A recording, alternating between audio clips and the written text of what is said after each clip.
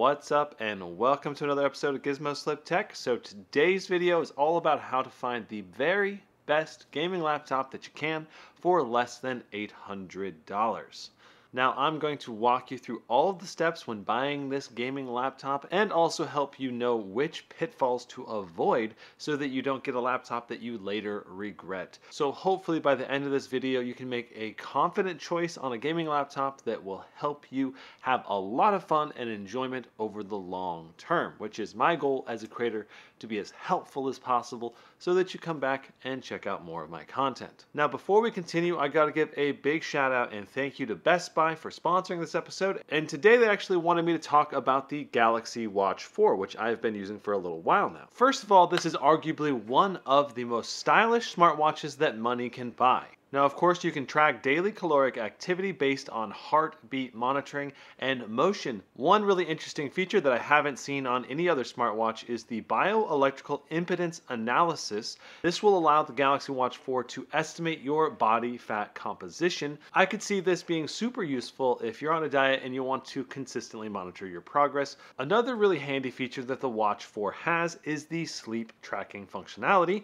And last night, I got 6 hours and 40 minutes of continuous sleep, which is why I ended up taking a nap this afternoon. The Watch 4 also features an ECG or an echocardiogram. Now this can be useful if you want to measure your heart's rhythm and check for any irregularities. Now you can get an LTE version of the Watch 4, which will allow you to use cellular reception to stream audio straight from the watch to, say, a pair of Bluetooth headphones while you're out jogging, and you don't need to bring your smartphone with you. It also has IP68 water resistance, so you can feel free to take this into the shower, or if you want to use it to measure your calories while swimming. And then of course you have all the other basic functionality like checking your calendar, checking the weather, responding to text messages, and making phone calls. So that's a lot of positives, but what about the cons of the Galaxy Watch 4? At the moment, the Watch 4 is not compatible with iPhones. The interface also took a little bit for me to get used to, but once you realize that it functions very similar to a smartphone interface, I was able to adapt to it pretty quickly. Now, another challenge with the Watch 4 is that the battery life can last about a full day, maybe a little bit more depending on your usage, which means you're going to have to charge it every day. And if you want to use it for sleep tracking, you'll have to charge it sometime in the middle of the day. Say,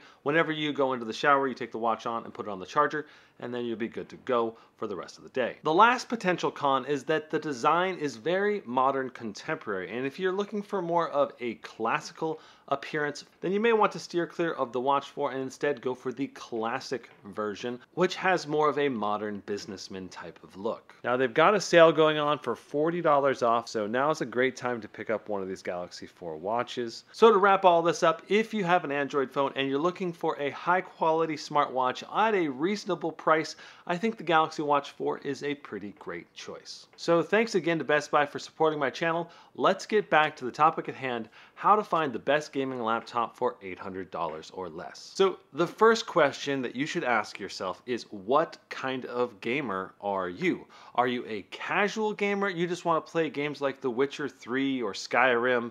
You're not really trying to compete against other people. You're just there to have fun and have a great experience.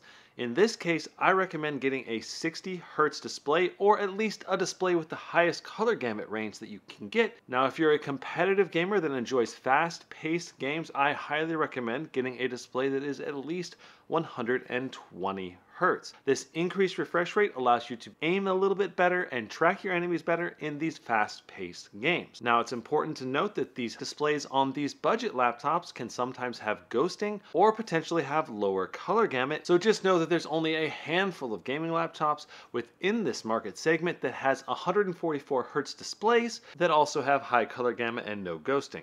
Now I want to talk about the holy trinity of budget gaming laptops. Now I'm using this triangle of choice metaphor because when you have a budget cap of $800, it really limits what features you can get, and you really can't get a really high performance machine that is also very premium and is super budget friendly all at the same time within this space.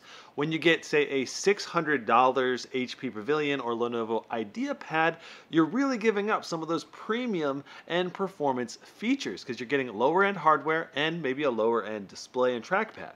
But if you go for more premium features, you might be able to get a 144 Hertz display, but you're probably only going to get a 1650, maybe a 1660 Ti, or maybe an RTX 3050, and you're certainly not going to get an RTX 3050 Ti and the high-end display and have it cost less than $800, most likely, unless it's a really good sale. If you can save up to $1,000 or $1,200, it becomes a lot easier to find a laptop that is higher performance. You'll have better quality displays, keyboard, and trackpad on average, and you'll probably be able to get an RTX 3060 GPU instead of the weaker, more budget-oriented GPUs on the market. All of that said, if your budget truly is $800, this is what you should expect going into a purchase on a gaming laptop. First of all, you're gonna look for a laptop with a GTX 1650, 1660 Ti, RTX 3050, RTX 3050 Ti, or you could go for a used or refurbished RTX 2060. In addition, AMD also has a handful of GPUs like the RX 5500M or 5600M, which can also provide pretty good performance for the money. Now, the weakest GPU in this category is the GTX 1650, so what kind of gameplay can you expect? Well, in many modern games, if you play on medium or low settings, you can get 40 to 60 FPS in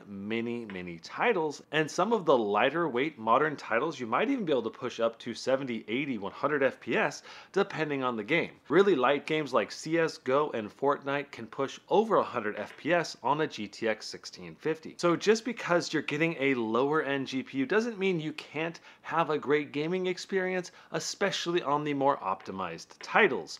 But if you're expecting to play Cyberpunk 2077 with RTX on and everything on Ultra, you're gonna have a bad time. Now, another crucial difference I want to point out is that the RTX 3050, 3050 Ti, and the RTX 2060 all include ray tracing and DLSS support. So this can make a big difference in modern games that have those features, especially DLSS, because it essentially lets the game play on a lower resolution and upscales it up for better performance. My top picks for 6-core processors in this budget range would be the Ryzen 5 5600H or the Intel i5 11400. These are probably the top 2 processors that you're going to get in these budget-oriented laptops, and they're quite capable. They're going to be able to do all the games, they're going to be able to play all the things, edit all the videos, but they'll be just a bit slower than their 8-core counterparts, especially in multi-threaded tasks that can take advantage of all 8 cores. Another important question you should be considering is, what size of laptop do you need? Are you a college student and you're constantly traveling, taking the laptop with you everywhere you go in a backpack?